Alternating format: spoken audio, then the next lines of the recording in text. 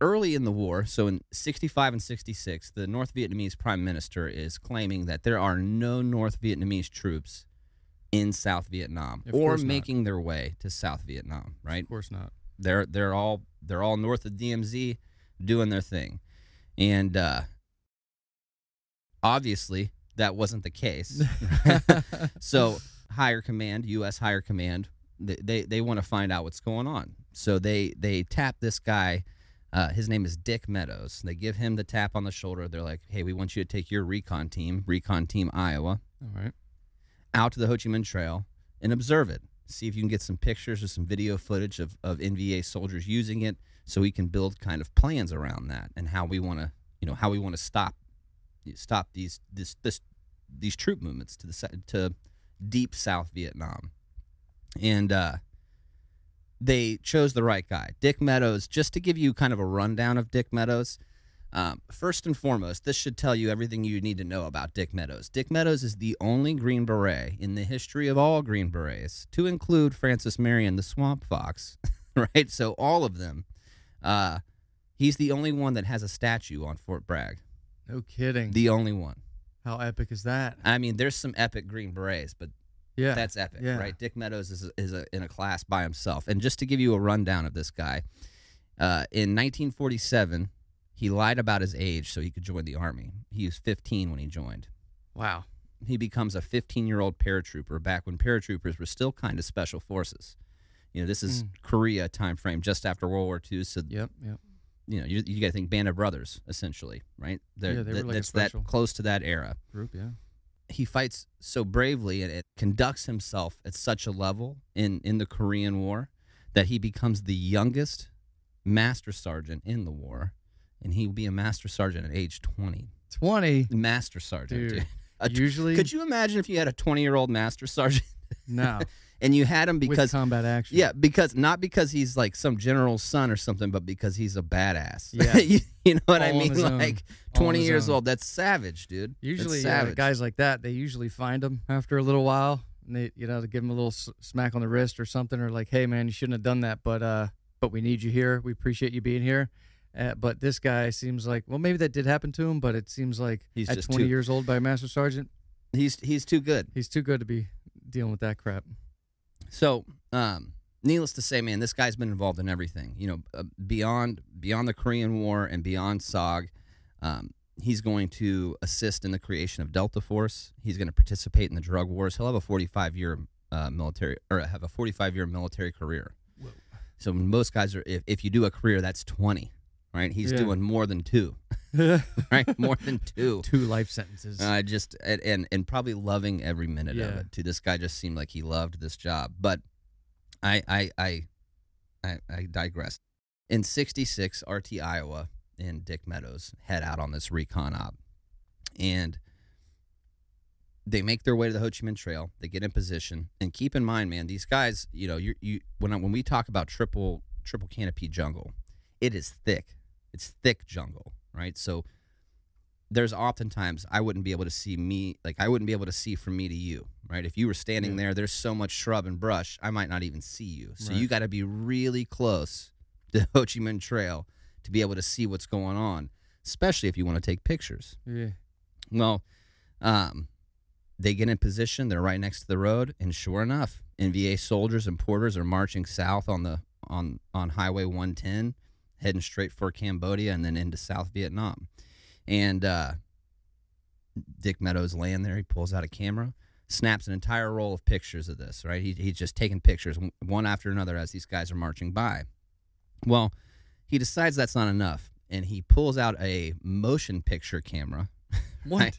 A motion picture camera, gets even closer to the road, and I've seen stills. I believe I've seen stills of this. It's hard to tell if the stills that I saw are actually taken from Dick Meadows' film or not.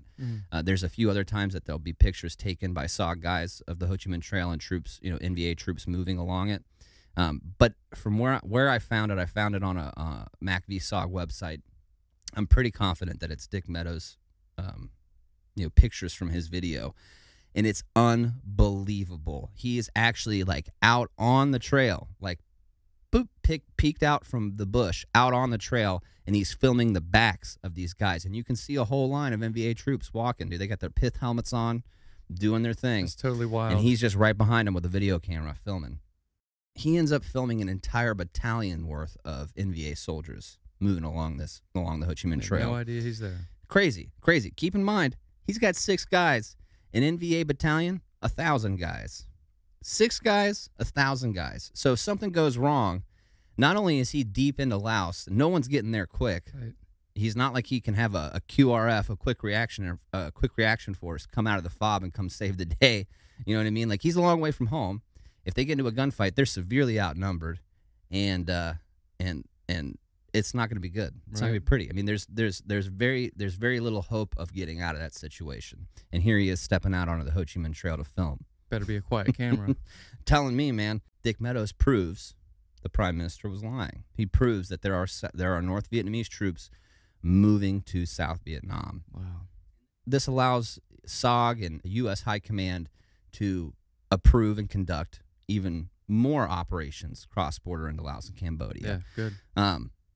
Now, a few months after this, RT Iowa and Dick Meadows are going to be conducting a reconnaissance mission again in Laos.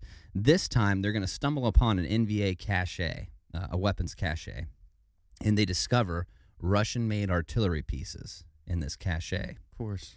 Now, Dick Meadows obviously knows, I can't take these with me. He doesn't have the proper explosives to be able to destroy the guns outright, like the barrels and everything. So what he does, he takes pictures of all the guns, and then he steals all the sights off the guns. Right? Nice. It just takes them. Now, you can have your gun, but you won't be able to aim it. You know? Yeah. Now, I bring that up because this is kind of interesting. He gets back from that op, and on both missions, this one and the last one, he will personally debrief General William Westmoreland.